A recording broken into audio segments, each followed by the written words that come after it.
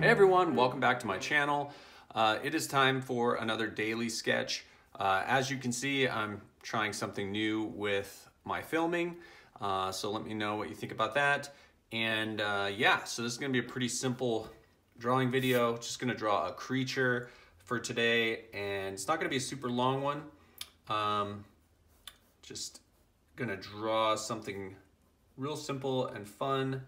I love drawing creatures. It's one of my favorite things to do as far as just enjoying the process of drawing.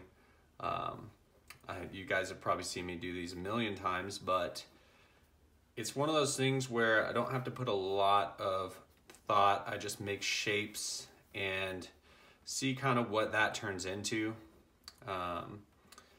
And hopefully it turns into something cool. Let's, and this one, yeah. Got like, ooh, I could do, yeah, like a jaw thing. This kind of looks like it's coming out right here, forward a little bit.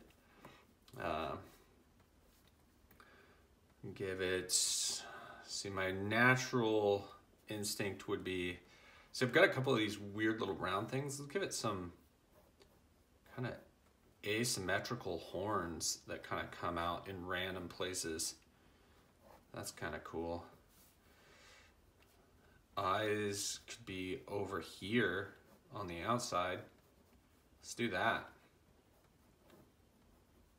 This is like a nose section maybe. So as you can see, this is a really like, I mean, I don't know what this thing is going to look like when I start. That's one of the reasons also that I love drawing like this. Let's give it a big ass jawline.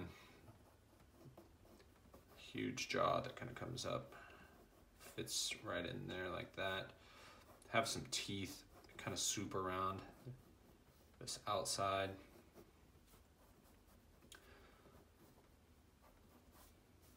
Some ears that hang real low on its face.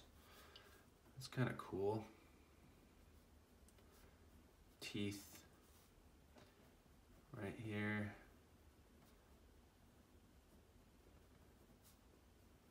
It's kind of interesting. Let's show up this nose a little bit. Darken that in. I'm using purple Big Pen. You guys have been watching my videos, you know I've been using red for the last couple. Thought I'd mix things up. I like purple, just it's a lot more contrasty than the red. The problem with purple a little bit is that it is more contrasty, so the lines, the little sketch lines show up a bit more. So it's a little bit harder to hide stuff. To hide all those little, you know, structure lines and everything. But since it is a little darker, you know, I can go pretty dark with it, and it kind of looks a little bit sad. Let's see here. This is a tongue. Go around like this. Let's give him a neck. Kind of comes over to this side. Actually, no, let's go like that. I'm gonna really focus on the head. That way I don't take too long on this drawing. You guys can kind of see it come to life. Start adding in some shading. Actually, before I do that, so I kind of got a basic form here. I'm gonna do some sharp teeth that kind of come in like this. And for the bottom, I'm doing do a really rounded bottom, like bottom mandible section. Sharp teeth. Maybe this bottom mandible kind of actually comes out so we can pull stuff in with it. That'd be kind of cool. Not super far, but these lines over here just show the stretchiness of maybe it.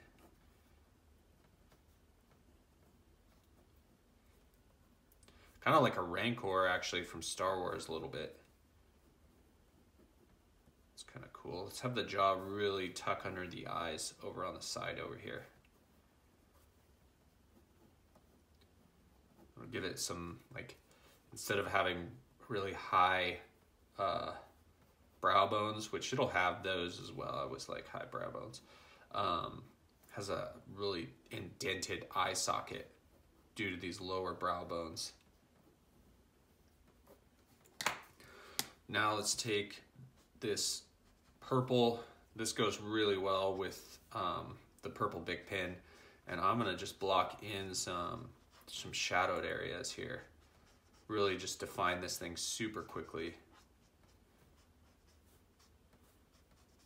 The inside of the mouth is going to be really dark, but I'm not going to worry about that right now because I know I want to go darker than I am with this.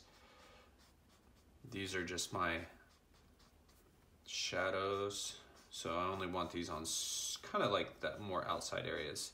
If I know I'm going to go really dark on something, I won't bother wasting the ink on shading it. This side of the face. We'll have the light kind of coming straight down on this one instead of at an angle. So everything, that'll help us really define these shelves, these like areas that are blocked by light. And sometimes I will add stuff in with the marker, which actually looks super cool. In fact, I should do that a bit more than I do because it's just a different texture. It's like a smooth marker texture, which I feel like anytime you can mix things up with your textures, it just adds cool interest to the drawing. Get this lower part of the ear. Obviously his neck is going to be all in shadow because his head is blocking all the light kind of coming to it.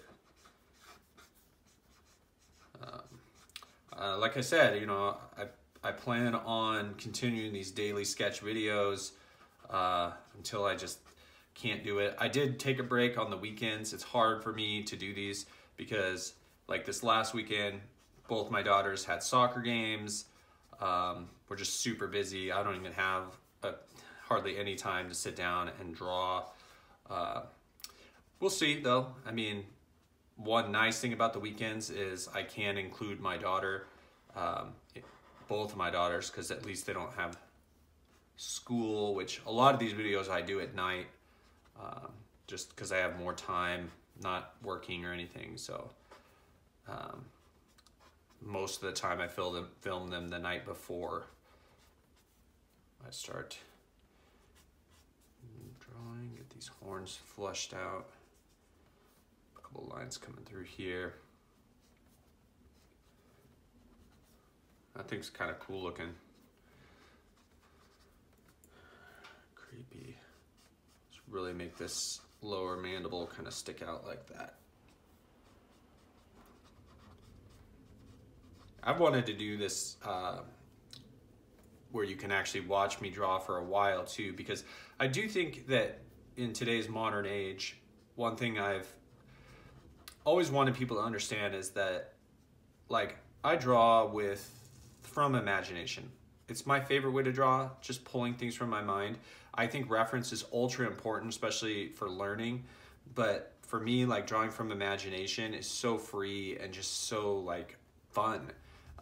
It's kind of my thing. It always has been. And so when I get better at art, really how I gauge that is how well I can draw from my mind, because this is my most enjoyable way of drawing. And I know a lot of artists don't, and I don't have a problem with that, but it is kind of my thing. A lot of artists that you see do realistic stuff, they're using projectors or mirrors now. I don't know if you guys have seen it, but there's a lot of cool like cell phone things that you can hook onto your, use your phone, and basically it, like, you look kind of directly above your drawing and it transfers the image onto the paper through the mirror that you're looking through, but nobody can see it. So you're gonna see stuff like that become way more popular on YouTube, because you can trace stuff and people, you know, watching you would never know.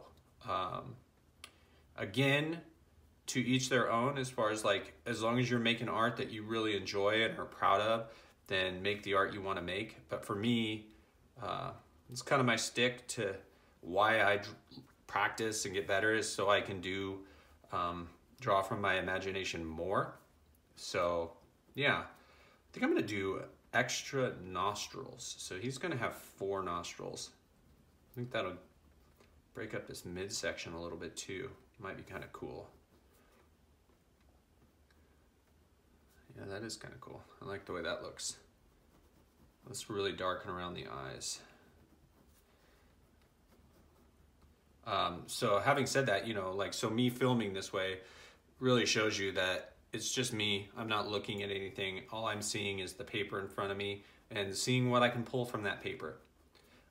Again, I don't encourage you guys to do this when you're practicing.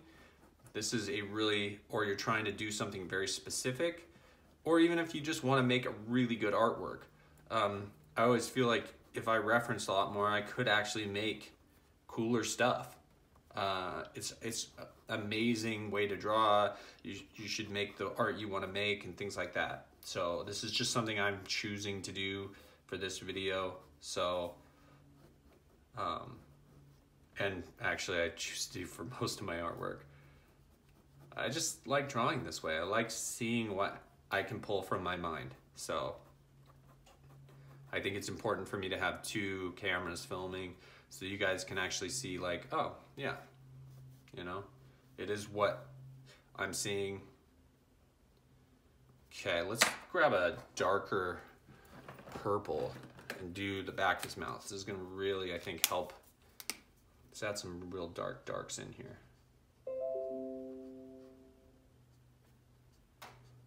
Help give this thing some contrast, because I feel like it's lacking some pop right now.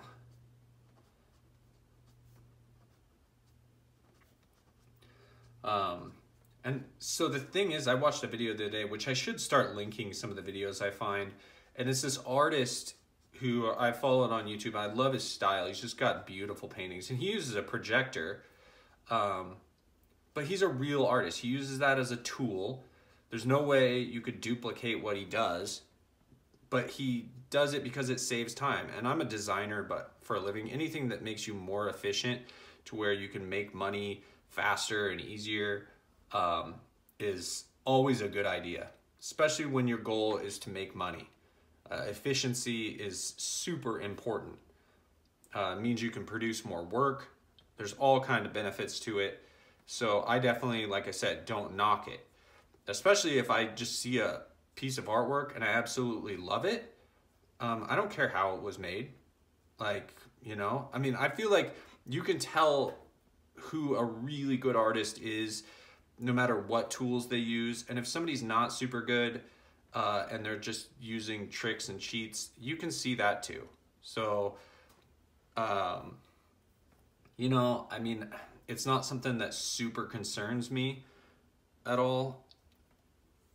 And I think it's, a lot of people were kind of jumping on him saying, hey, that's cheating. And he even mentions in the video, like, the old masters did this. All the people you look up to, Da Vinci, all these guys, used mirror obscura and things like that. Like, it's not that big of a deal. It's not my thing. Like I said, I think the most enjoyable. But if I ever did come across a technique like that and it allowed me to make a piece of artwork that I really want to make, then sure, I would totally use it. Right here I'm doing kind of little warts just to give his skin a little bit of texture. So, but I don't know. I mean, it's just something to think about as an artist. And also, your views as an artist are always changing. I know what I thought about art when I was younger is completely different than how I perceive things now, which is how we all should be. If you're staying in the same mindset you had when you were 20 and you're now 40 or 30, you should question things a little bit, because most people don't got things figured out when they're in their 20s. I definitely didn't. Yeah.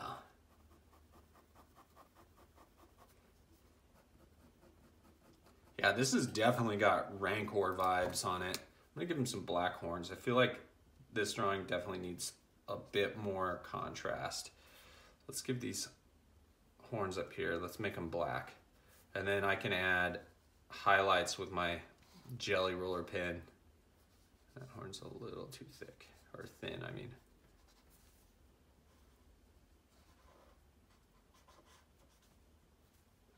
Yeah, that'll be good. Let's give him a few more off this side. I mean, these are defensive tools, so maybe if he's fighting another one of his kind, they can't just chomp his head.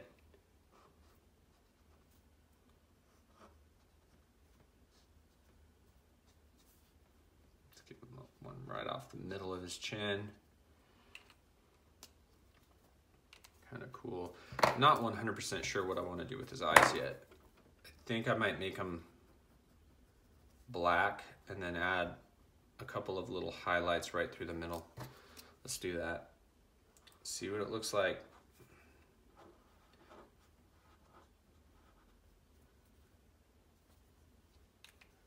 Not bad.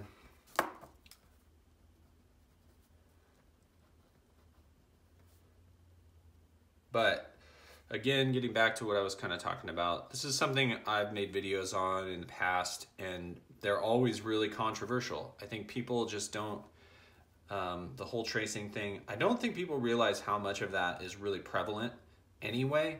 They don't realize how many people, how many professional artists are using it. The professional artists, that's the thing, is I never have a problem with anybody that's a professional artist using that is extremely skilled, because really what they're doing is they're producing the same work, they're just doing it way faster. And if you know how hard it is to make a living as an artist, you understand why efficiency is so important, especially nowadays. You know, automation, things like that.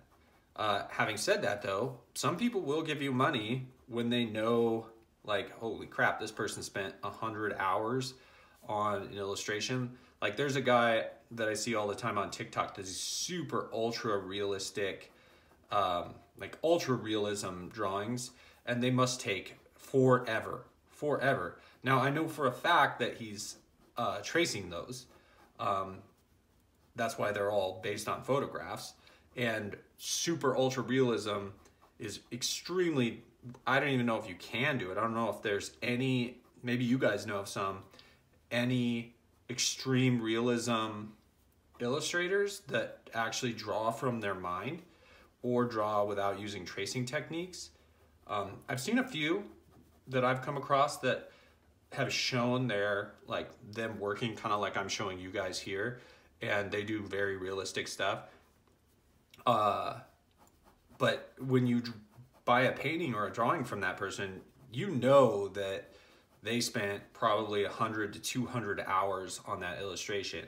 And for some people, that's reason enough to support their art. And that's totally awesome. So I'm really curious as to what you guys feel about that kind of stuff. It's always interesting for me to hear different takes, different opinions. I will say this, not everybody's opinion is equal in my mind. And I know that sounds a little elitist, but it's not at all. It just means that if I know somebody has spent 1,000 hours, 10,000 hours perfecting a craft, their opinion matters to me more than someone who has either not done that or spent far less time doing it, if that makes sense, because they might not know all the intricacies. Not saying anybody can't have a great opinion on something. Just saying that, you know, there's value in knowledge and experience, I should say.